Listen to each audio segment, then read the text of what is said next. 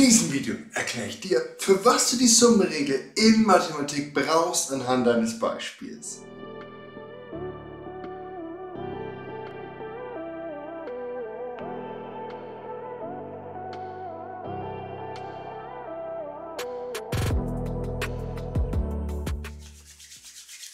Moin moin zusammen, du möchtest gerade die Summenregel in der guten Mathematik verstehen. Kein Problem. Grundsätzlich brauchst du es in der Mathematik oder halt in der Schule oder im Studium, wenn du eine Funktion ableiten möchtest. Du möchtest sie differenzieren, du möchtest eine Kurvendiskussion starten. Alles klar, dafür benötigst du das Ganze. Und nun stellt sich die Frage, warum Summenregel? Summenregel, wie das Wort schon sagt, kommt eine Summe drin vor. Also etwas aufeinander rechnen, zusammenrechnen oder einfach gesagt plus rechnen. Das heißt, die Formel sieht hier wie folgt aus, dass die Funktion p von x, die hat mehrere Funktionen in sich drinnen. Und diese Funktionen sind summiert, also plus miteinander gerechnet. Nicht mal, nicht geteilt durch, sondern nur plus. Hätten wir das Beispiel mit Minus, wenn da irgendwo ein Minus drin vorkommen würde, dann hätten wir eben die Differenzregel. Ich habe es immer zusammengefasst, auch in meinem anderen Video, wo ich die Summenregel nochmal brutal ausführlich erkläre und in der Beschreibung anhand von anderen Beispielen, das solltest du dir reinziehen. Da sage ich immer, Summenregel ist Differenzregel, es ist halt Plus und Minus der Unterschied, was soll der Geiz.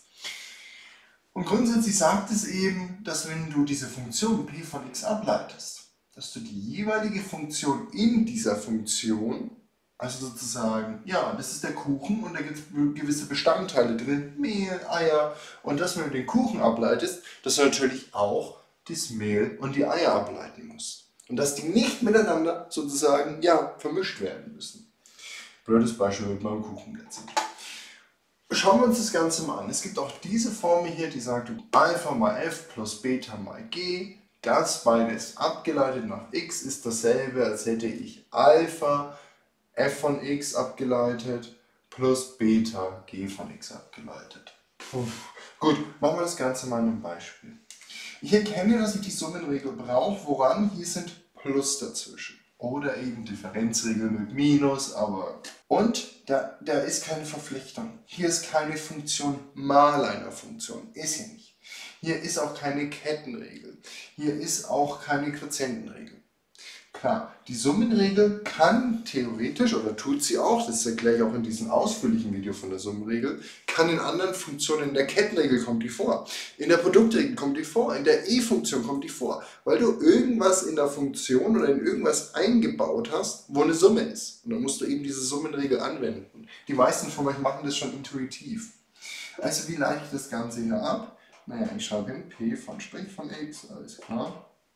Du musst die Basics können. Wenn du die Basics nicht kannst und dann noch ein bisschen schwankst wie nach einer ordentlichen Party, dann unten in der Beschreibung ist ein Video von mir, wo ich die Basics nochmal in jedem Beispiel, was ich kenne, dir erkläre. Danach kannst du es bestimmt.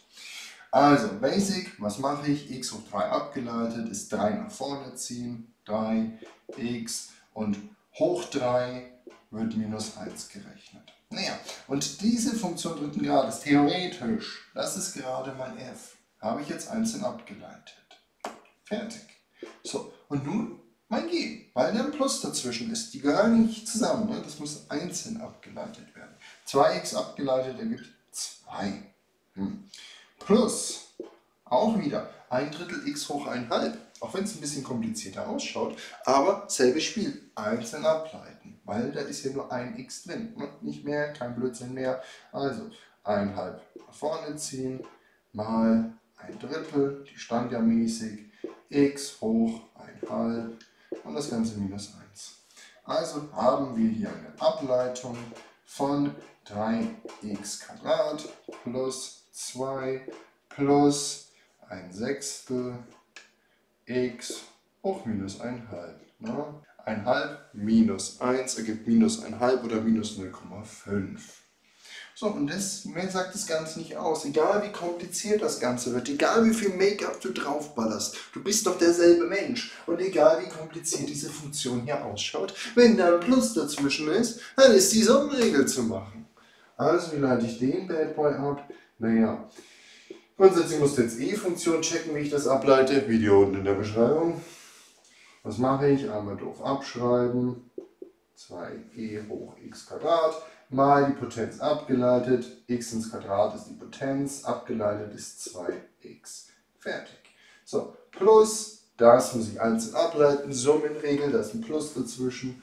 Naja, Wurzel 1/3 x muss ich erstmal umschreiben. Wurzelvideo auf Wurzelfunktion ableiten. Alles unten in der Beschreibung. Du hast ordentlich was zu tun, es wird geil. Also, was mache ich zuallererst? Ich schreibe mir das kurz um, dann steht da 1/3 x hoch 1/2. Das erkläre ich in dem anderen Video ausführlich, warum der Bad Boy so ist. Und das muss ich jetzt ganz normal ableiten. Ich habe nur umgeschrieben und darum ist das dasselbe wie das. Jetzt leite ich ab, also 1/2 mal 1/3, 1/2 vor, 1/3 bleibt, x hoch 1/2 minus 1. So, jetzt kann ich zusammenfassen, weil ich noch lustig bin heute. P' von x ist gleich, die 2x hole ich nach vorne, 2 mal 2 ergibt 4, x bleibt gleich, e hoch x ins Quadrat, plus, und dann den Bad Boy, 1/6 x hoch minus 1/2. So, gut. So wird das dann wieder drüben. Na, was soll der Geiz. Also, grundsätzlich was ist zu beachten. Ob Summenregel oder Differenzregel ist mir doch egal. Du erkennst einfach beim Ableiten, dass dazwischen ein Plus ist. Und dann musst du das auch einzeln handhaben. Falls du jetzt damit noch nicht so ganz konform bist, zieh dir mein ausführliches Video unten in der Beschreibung rein. Dann meint es auch kurz in der Kettenregel und so, damit du das verstehst, warum das auch in den anderen Sachen ist. Gut, falls ich dir mit diesem Video helfen konnte, würde ich mich riesig über einen Daumen nach oben freuen. Ein Abo ist doch nur ein kleiner Klick und unterstützt mich wirklich riesig. Und ansonsten sehen wir uns in der nächsten Runde. Mach's gut.